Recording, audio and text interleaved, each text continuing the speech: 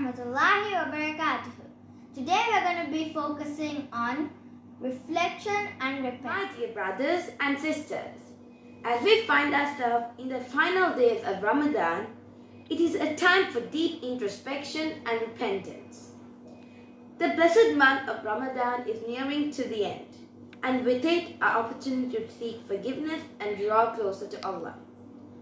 Ramadan is not just about abstaining from food and drink. It is spiritual renewal, self-reflection, and seeking forgiveness for our past mistakes. It is a time to purify our heart and reconnect with our Creator, Allah subhanahu wa ta'ala. What if we have faltered along the way? And what if we have strayed from the straight path? The beauty of Islam lies in its emphasis on repentance and redemption.